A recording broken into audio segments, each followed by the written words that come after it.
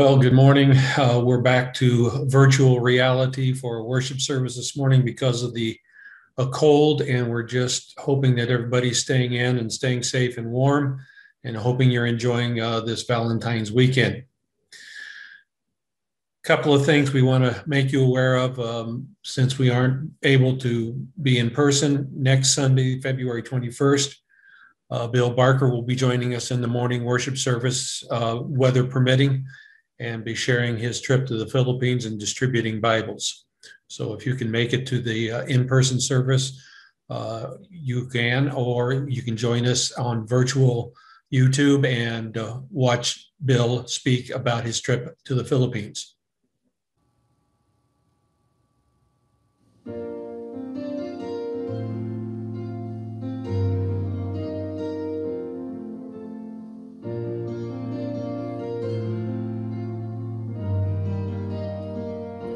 Above all powers, above all kings, above all nature and all created things, above all wisdom and all the ways of man,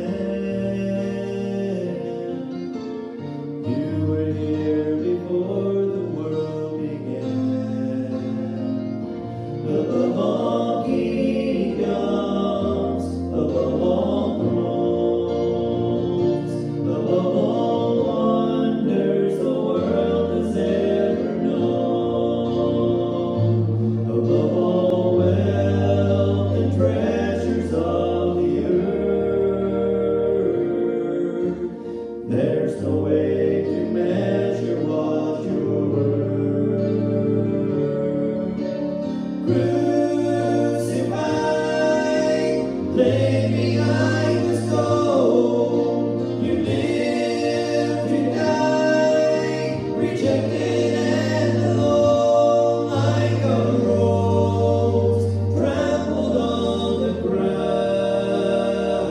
You took the fall, and not a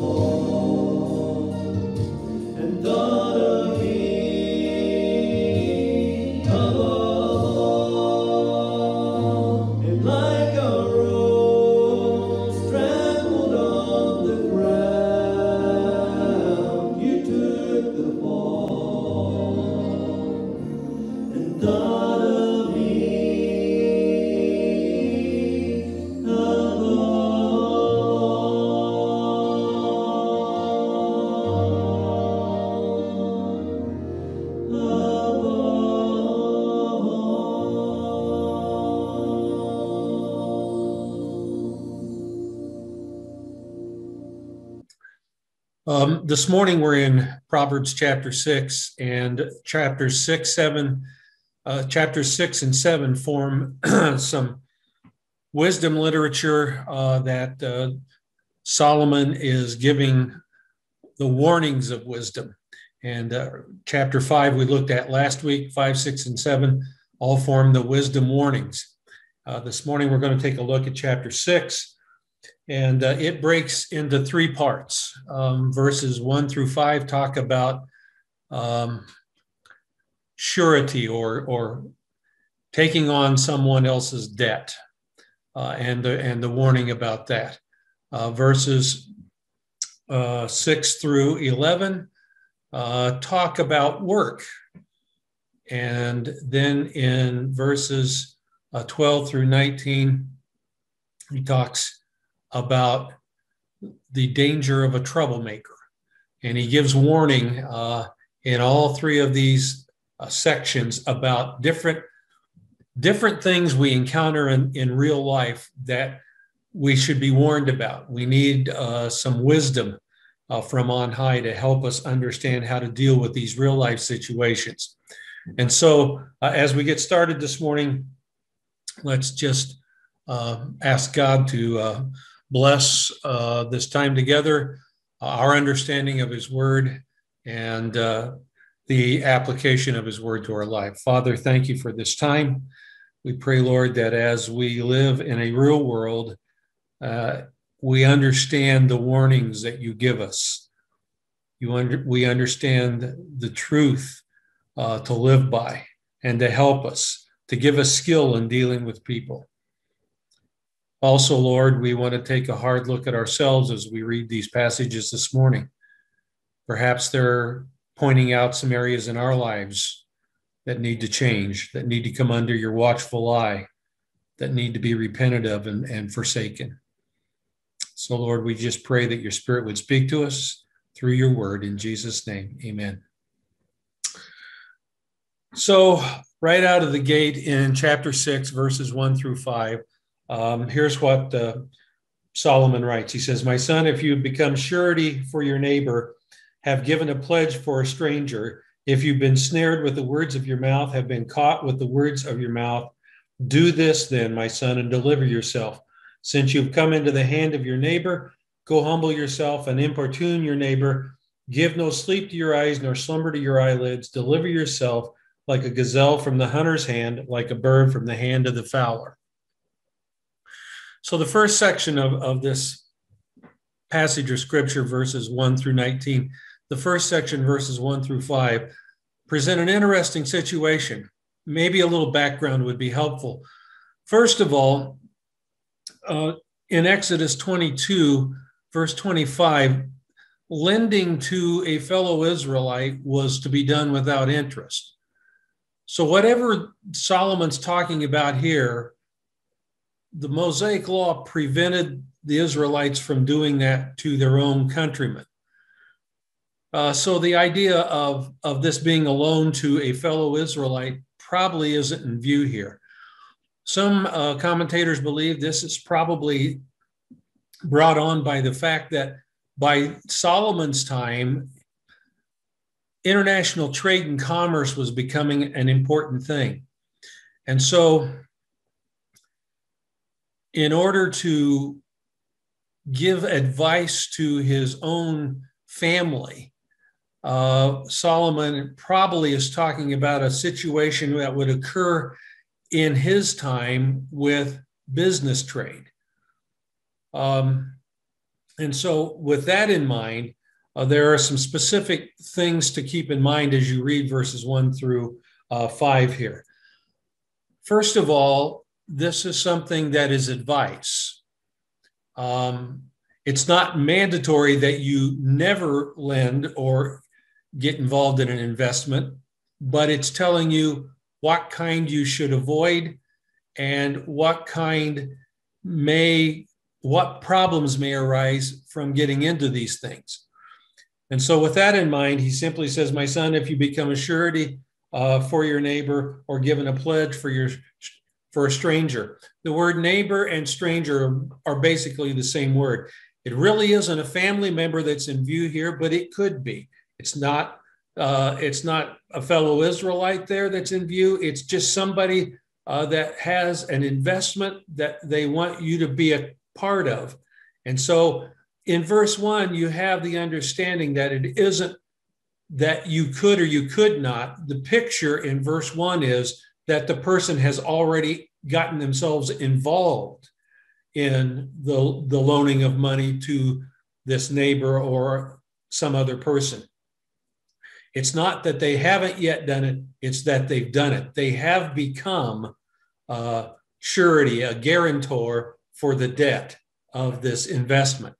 And so Solomon's giving advice on not only in the future what to avoid, but for right now, if you find yourself in this situation, here's what you need to do. They've become a partner in the debt with another person.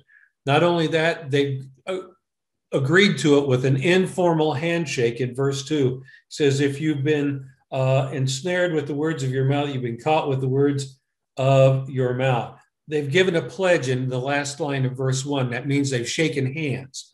So it's an informal type of agreement, but it's nevertheless a binding agreement because you've given your word and you are now trapped. It's not that you could be, it's that you've done it, and this person is now coming or Solomon's giving advice as if this person's come to him and he says, now what do I do? How do I get out of this?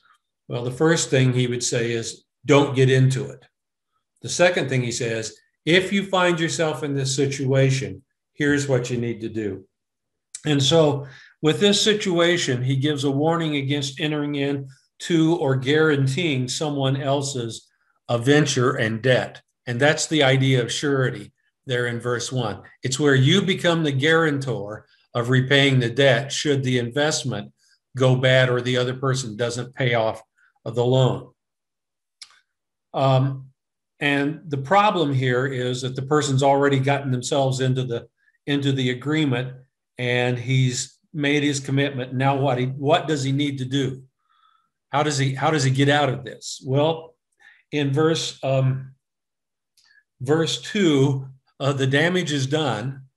You've been trapped, you've been snared, and you'll notice that in verse 5, it's like either deer hunting or hunting for birds. The trap has now been entered into. You're already caught.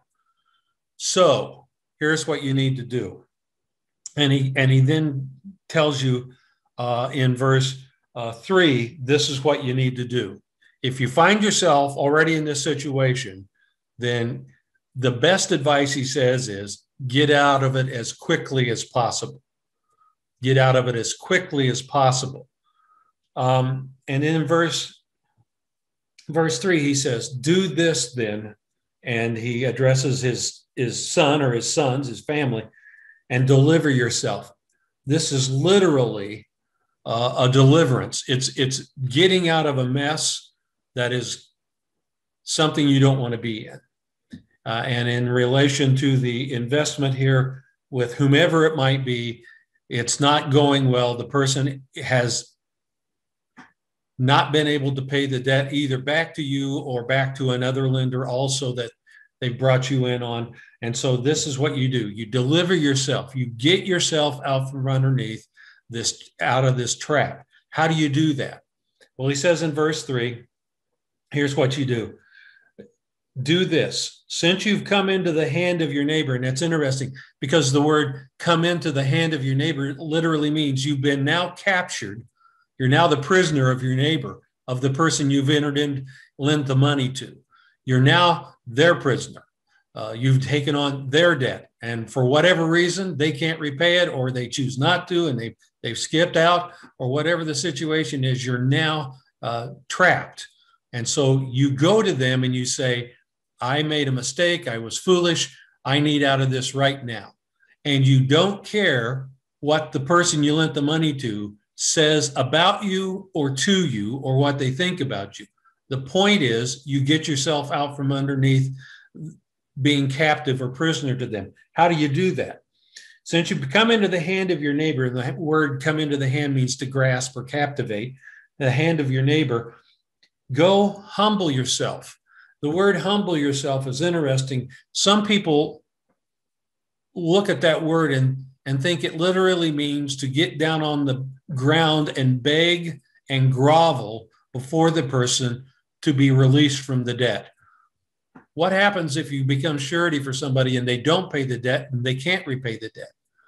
It means you are going to pay the debt off, and you're going to do it as quickly as possible. And so there in verse 3, he simply says, get yourself out of the grasp of the debt and of the person you lent the money to. And even if that means you've got to endure all the bad things somebody may say about you, even though it may be unfounded and unjust, get out from underneath the debt as quickly as possible. And so in verse 3, he simply says, it's getting free of the debt. How do you do that? You go humble yourself, beg, grovel, admit your foolishness in getting into the agreement. And then if they can't pay, you're going to have to, as best as you can, as quickly as you can. Get out from underneath it. Verse 4, rather interesting. He says, don't procrastinate on this. Don't put it off thinking it'll get better. Don't put it off thinking something else might happen. He says, give no sleep to your eyelids. And that's just the momentary first shutting of the eye for rest your eyes a minute. No, don't even do that. And don't lay down and go to sleep. Don't think about it overnight and see what you're going to do. Get out of it as quickly as possible. And he says in verse 5, he says, literally, this is a picture of what you are. You are like a deer who's trapped by hunters, and you're like a bird caught in a fowler's trap. You're trapped. Get out from underneath it. And so he simply says, first of all, to the lender, get out of it if you can avoid it, don't get into it. Get out of it as quickly as you can. And that may involve humbling yourself, literally begging yourself for the way out. And the best way to get out of a trap like that is never to get into it. So do all you can as quickly as you can to be free of this arrangement, including going to your neighbor and letting the neighbor know, no matter what they think of you, you need to get free of the debt. And so in these 5 verses, you have the first warning, the warning of becoming surety, taking on a debt that you can't afford. Even if you may know the person or know about the investment, anytime you enter into a debt by your own free choice, you become the prisoner of the debt and the person you've involved yourself with. Word to the wise, he says, is simply this: if you can avoid those situations, do it. Well, what about the person who needs help? Help them. See, the point here in this passage isn't helping the needy because you would give them what they need. The point here is taking on an investment or a debt that is simply a venture in investment of some kind that you don't know the outcome of and you can do something about. It's not talking about not helping the needy because you would give what you can out of your resources to do that. So the point here is this is discretionary investment. This is a discretionary business venture. And you need to ask yourself, can I afford this? Would I be happy to give this? Would I be cheerful to give this? Is this necessary?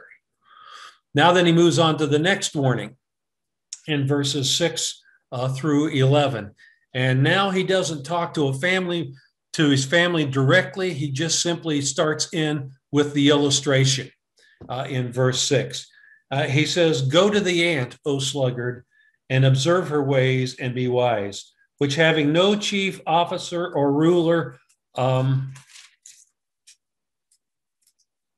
prepares her food in the summer, gathers her provision in the harvest. How long will you lie down, O sluggard? When will you arise from your sleep?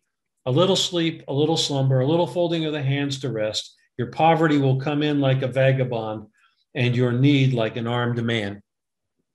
So he moves from debt to work, from surety to now labor in these verses 6 through 11. And so immediately Solomon, the wisdom giver and the warning, using wisdom as a warning, says, here's something else you need to watch out for. You need to watch out for the sluggard. Now, it's interesting. He doesn't name son. Watch out for this kind of person. He may be thinking of someone in his family, someone he knows. He may be thinking of himself. So the fact that he doesn't say, son, watch out for this person, tells us that this could apply to anybody, including us, including myself, including all those around me. He says, watch out, don't become like a sluggard. And so he gives a warning. Who's the sluggard? What is a sluggard? The word sluggard literally means to be slow or lazy. And so he's giving a warning about the sluggard. And he's going to give us an illustration from the insect life on what a sluggard doesn't look like. And we'll get to that in a little bit. But here are 3 things about a sluggard. Number 1, he won't make up his mind. Verse 9. If you look at verse 9 in your Bibles, how long will you lie down, O sluggard? And when will you arise from your sleep? That's a direct question to the sluggard. And he doesn't answer. The sluggard can't answer because he's thinking about it while he's resting, not doing what he could do. It's a case of little compromises that lead to wasted opportunity. Little compromises that lead to wasted opportunity. So the first thing the sluggard won't do is he won't make up his mind. Second, the sluggard will not finish things. Over in chapter 26 and verse 15, it says that the sluggard is so lazy, so slow that he puts his hand into the dish, but he can't draw it out and get food to his mouth. He won't finish a task. He won't finish things. And then the third thing that a sluggard won't do is that a sluggard will not face things as they are. In chapter 22 and verse 13 of Proverbs, the sluggard says, I can't go outside because there's a lion in the street, or there might be a lion in the street. Again, a sluggard makes excuses for not doing what he needs to do. And so those 3 things are indicators of sluggard mentality or of things to watch out for around people when it comes to labor and work. They won't make up their mind, they don't finish a task, and they're always making excuses.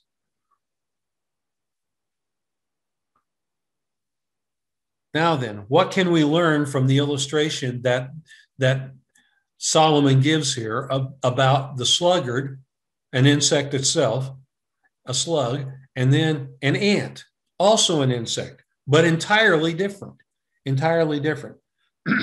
So the father introduces an instructor or a teacher. And if you look in verse 6, he says, observe, the second line he says, observe or consider the ant's ways. The problem isn't that the sluggard doesn't think about things, it's that he doesn't do anything.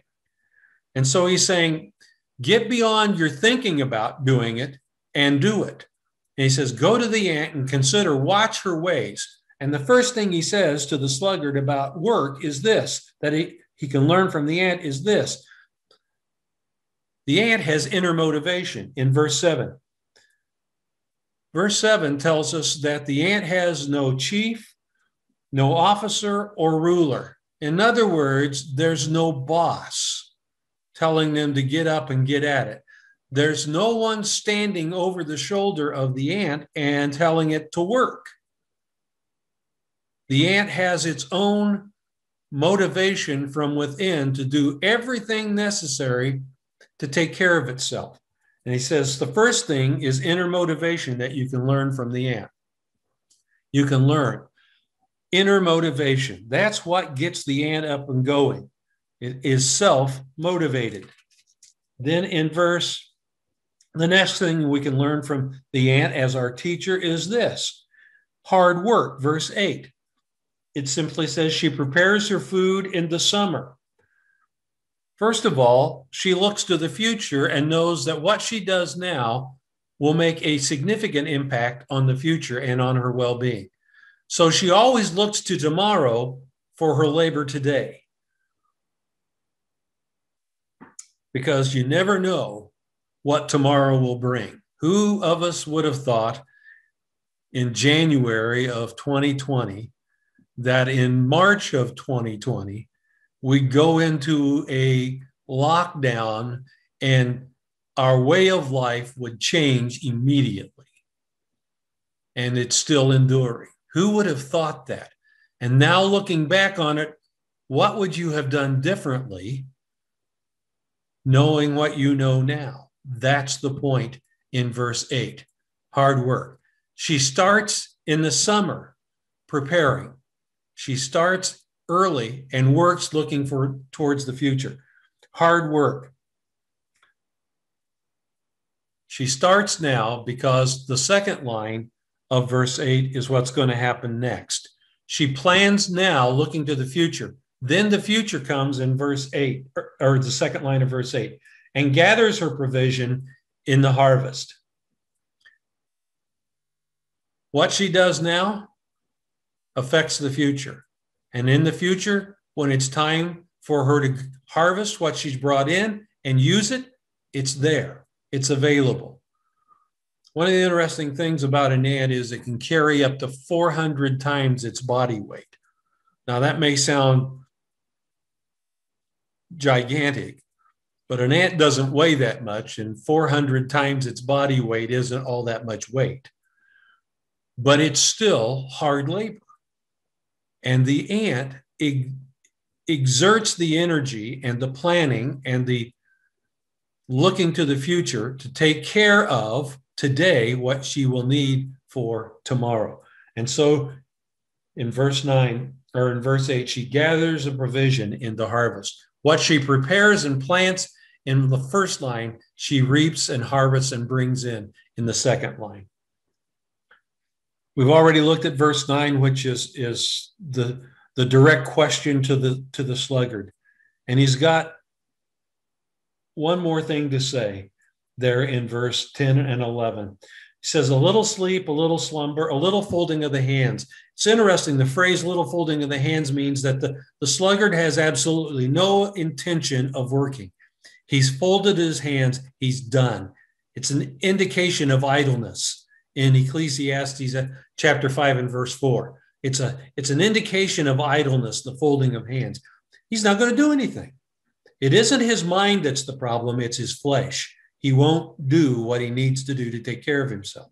And so Solomon's warning here and giving advice is, you want to watch out for those people because they won't take care of themselves. And are you that kind of person? And if you are, what do you need to do?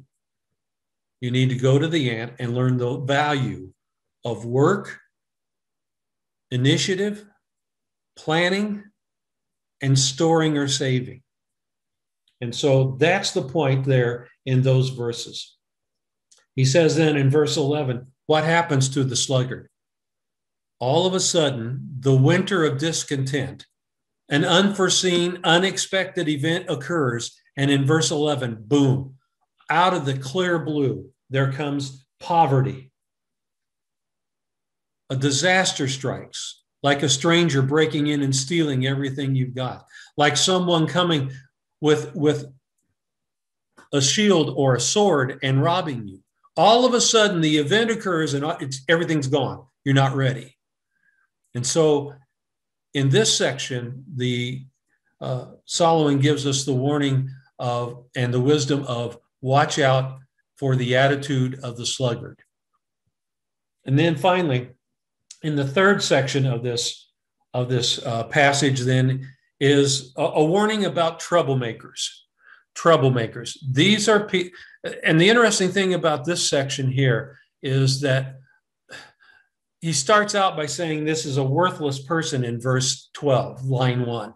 A worthless person. Literally translated, it means a worthless human being. It can be man or woman. But It's the characteristics that describe this person that he's warning against. And we all know that nobody is absolutely worthless. The grace of God can change anybody, whether it's somebody who gets themselves in an unnecessary debt, somebody who is slow and lazy and doesn't see the value of labor, or it's somebody who's constantly, by the characteristics of their life, always causing trouble for other people. And that's just their bent, that's their character, that's their heart, that's what they enjoy in life doing. That's what the worthless person here is. And the word worthless means without benefit, profit, or use. So they basically, this kind of a person, human being, basically lives to stir up trouble. He's a troublemaker, or she's a troublemaker. And that's the situation that he's describing here. And he doesn't even, he talks about this person in the third person, that person, that person. Now, here's the interesting thing. Here's the question that everyone should ask. Am I that kind of person? Are these traits consistently what I look like to other people? Because we can all be troublemakers. The point is, in this passage, is when you encounter somebody who is consistently, continuously like this, you ought to, as much as possible, steer clear. Steer clear of that kind of person. Don't adopt their lifestyle. Don't adopt their ways. Even if it looks like they may be getting ahead or getting what they want or getting what you might want. In the end, you'll see in a little bit the danger of it. So, first of all, in the first line of verse 12, he says, this person is a worthless person. It means somebody who is without benefit, and it's a human being. The word person is the word for human being in the Hebrew there. So it can be male or female. And what does this person look like? And these are the small things. These are, in verses 12 through 15, these are the small things that characterize this person. And he simply says this worthless human being is a wicked man, a wicked person. Now, the word man there is literally the gender term, man. And so he goes into illustrating this worthless person as a man. And he says, this is what they do. First of all, is the one who walks with a perverse mouth. The word perverse means crooked or distorting. First thing about this kind of person is they distort truth. Not only do they distort it in such a way as to lead a person off on a crooked path. A crooked path. And if you want to see the interesting point of a crooked path, read Psalm 119. Psalm 119, the writer simply is a follower of Jesus Christ, and he says, the last thing I want to do is get off of the good path and get on the wrong path. And this person's sole bent and sole purpose is to see how many people he can get off on the wrong path. So first of all, there in second line of verse 12 is that he walks with a perverse mouth. Walks means conduct of life. It means this is the way he lives his life. It's his character. Second, first line of verse 13, he winks with his eyes. He squints. He squints with his eyes. He kind of, rolls an eye or winks like that. It was a subtle means of communication of disdain for something or someone. So he winks his eye. And it's kind of interesting because he uses all parts of his anatomy to be a person who is trying to steer people off the path of right and wisdom. So he's winking his eye.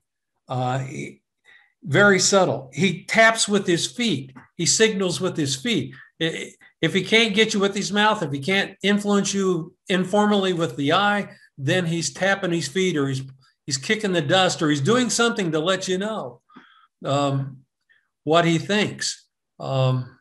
Maybe he's stomping his feet in standing and having in a conversation. He'll use whatever means he can to get people off of the beaten path and onto a crooked path, off of the good path onto a crooked path. He signals with his feet.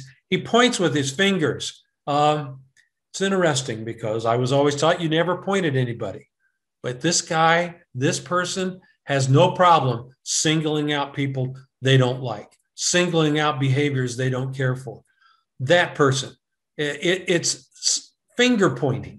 And this person lives to point the finger at somebody else. And so that's another way that he distracts people, influences people. He points the finger.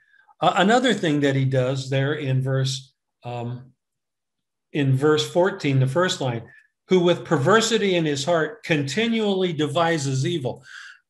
I think the verse 14, the first line, gives you the key. This isn't a once in a blue moon situation. This isn't once in a while or even an occasional. This is all the time that he does all these things. This is the bent of his heart. Notice in verse 14, it says that it is in his heart that he devises continually evil. And so he's constantly pointing out and continually sowing discord, devising evil. The word evil means bitterness or harm.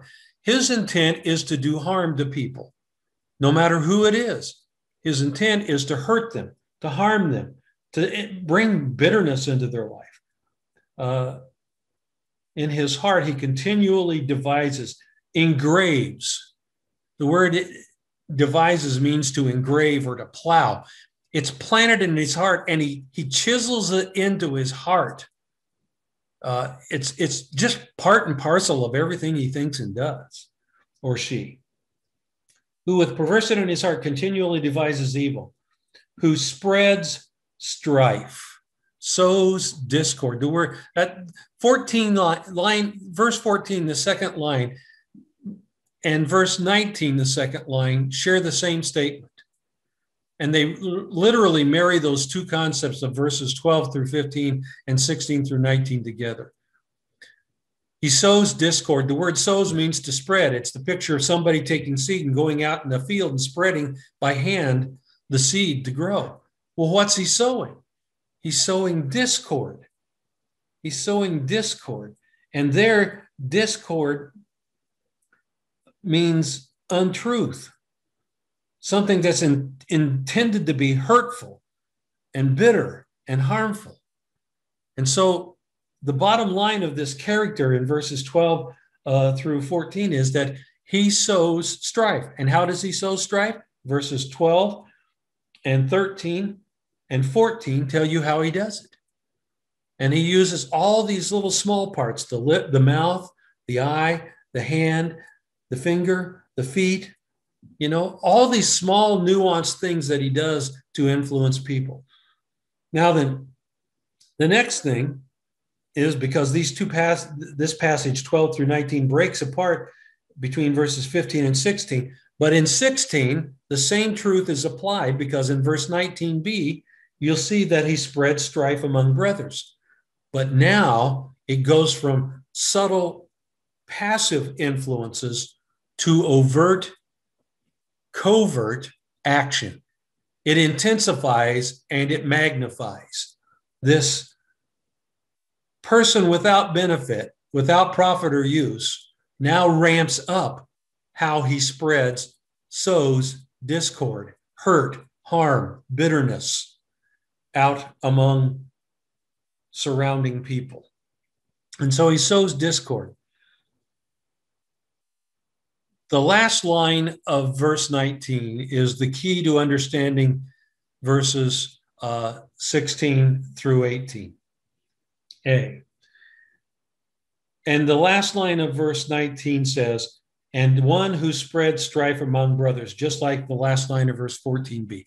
Same person in mind, same situation. And so to understand verses 16, 17, 18, and the first line of 19, we have to understand that verse 19b is the key line there, because the key line, he sows discord among brothers, The other verses are going to tell you how he does that.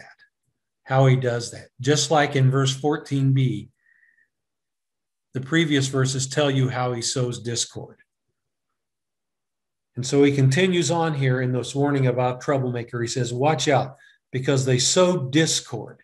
They spread lies, falsehood, hurt, bitterness.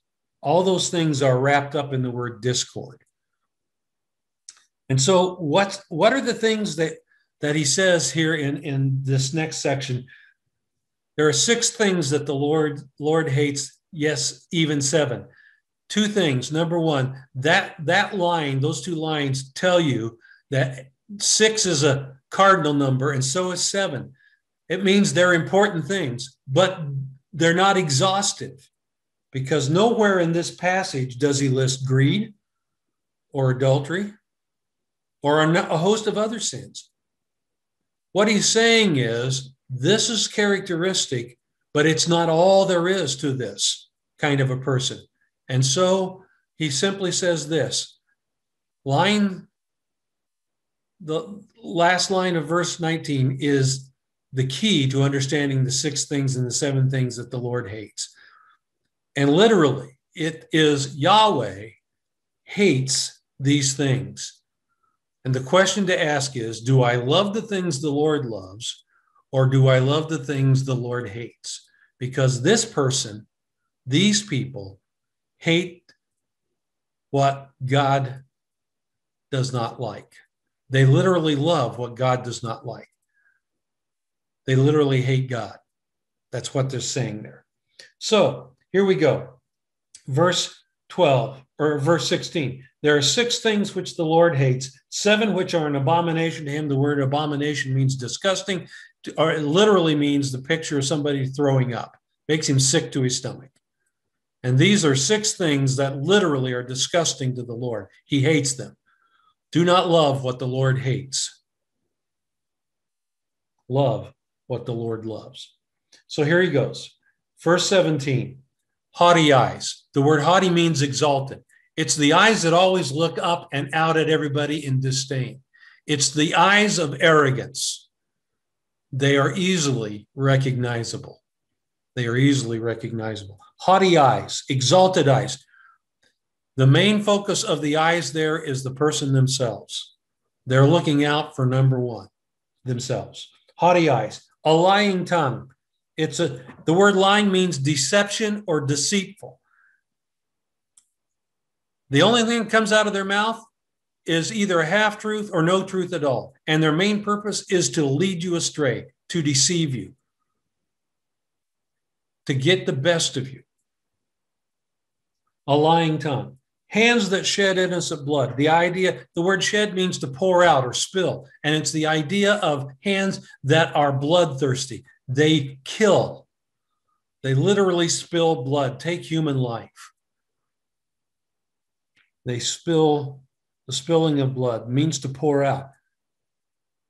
Wanton murder. Wanton murder. And of course, Jesus expands on that, where he's talking here in this line about somebody who literally uses their hands to accomplish murder. Jesus expands on that in the Sermon on the Mount. He says, if you hate in your heart your brother, you've committed murder. So it's any form of extreme hatred that goes almost and even up to the point of taking the life with your own hands. But it's also hating the life so much you want to see him dead. Murder, spilling of blood, pouring out blood. There in verse 17, a hands that shed innocent blood. Verse 18, line 1, a heart that devises wicked plans. What an interesting thing. The heart is engraved. That's what the word devise means again. The heart is engraved with the purpose of committing wickedness, of causing trouble or bitterness for other people. Their sole purpose and all their plans engraved in their heart is simply to become a problem for everybody else, to bring trouble or bitterness into their other people's lives. Interestingly enough, what they sow, they also sow in their own life, as we'll see in a little bit.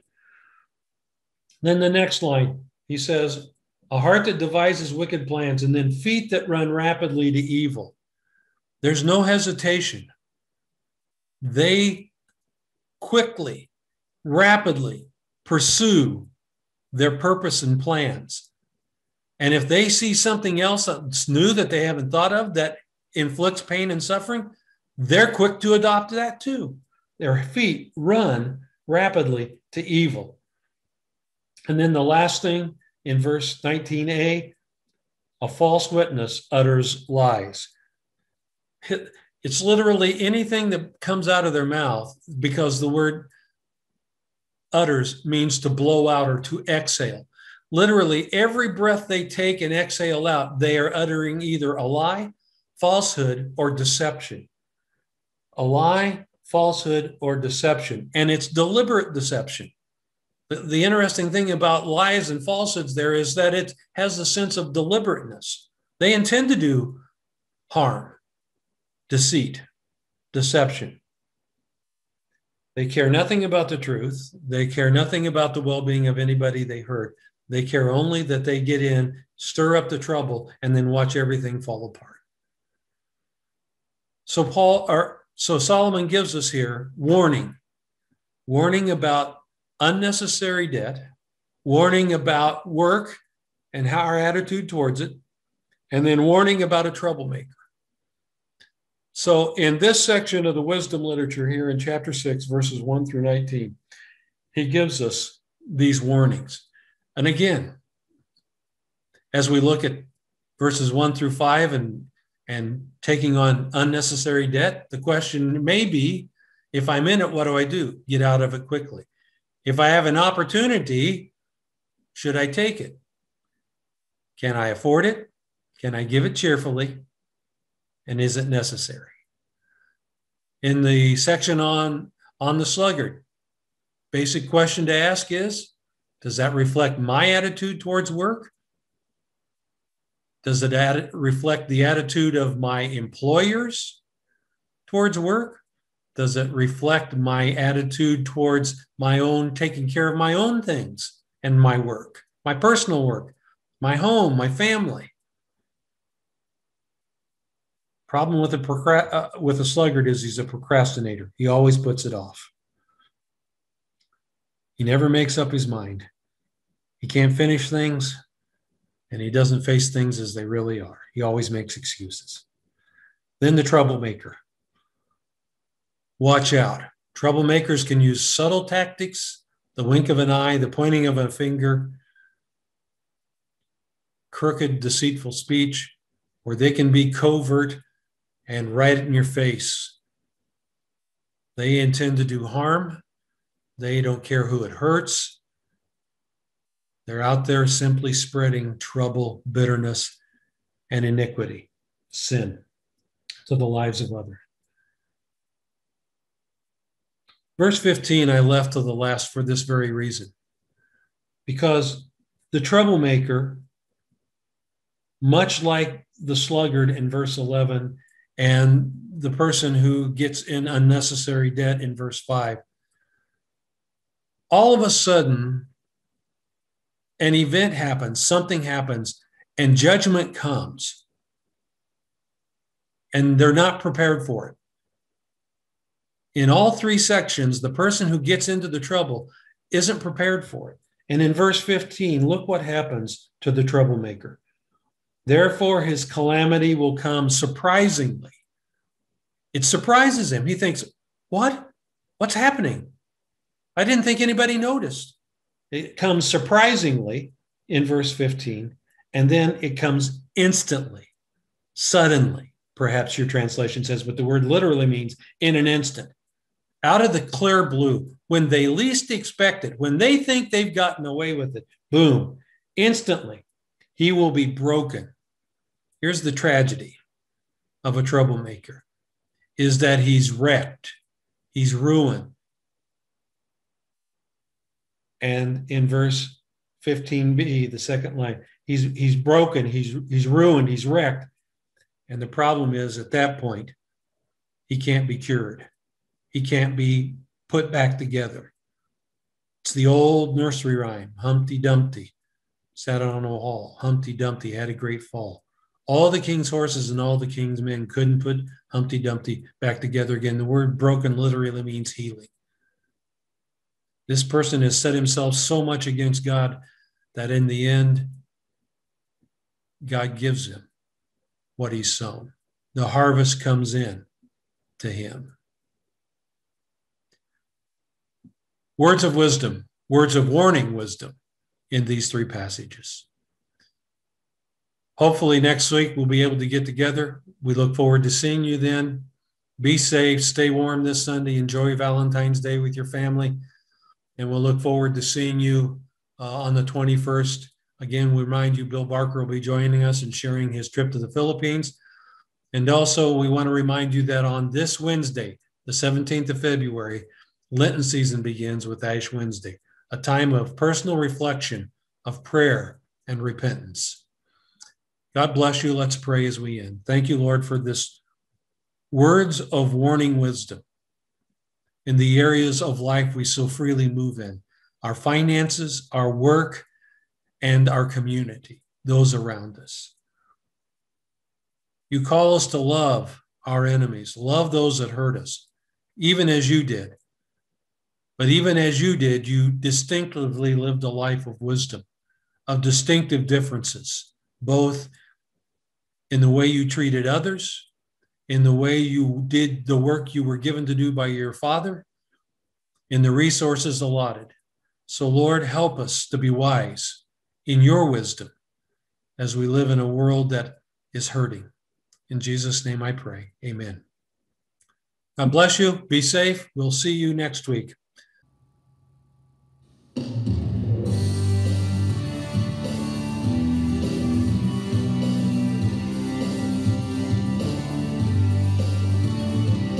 Love the Lord your God with all your heart, with all your soul, with all your mind, with all your strength. Love the Lord your God with all your heart, with all your soul, with all your mind, with all your strength. With all your heart, with all your soul, with all your mind, with all your strength. Love the Lord your God with all your heart, with all your soul, with all your mind, with all your strength.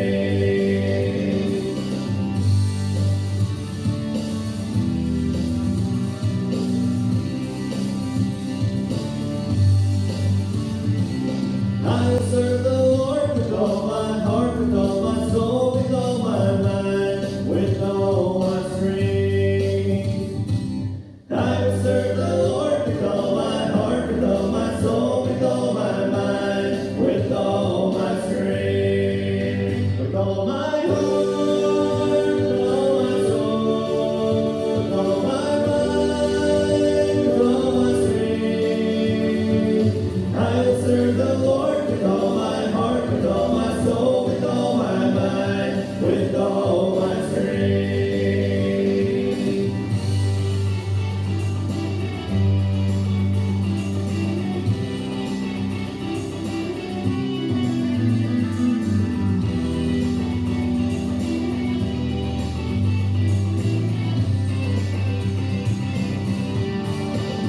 With all my heart, with all my soul, with all my mind, with all my strength.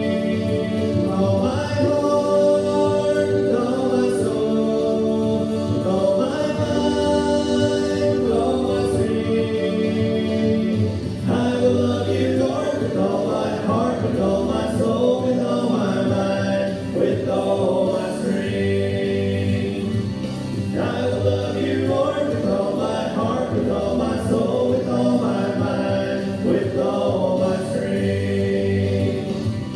Love the Lord your God with all your heart, with all your soul, with all your mind, with all your strength.